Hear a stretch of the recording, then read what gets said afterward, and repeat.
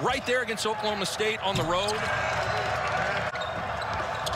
Michigan State, 4 perimeter players touching.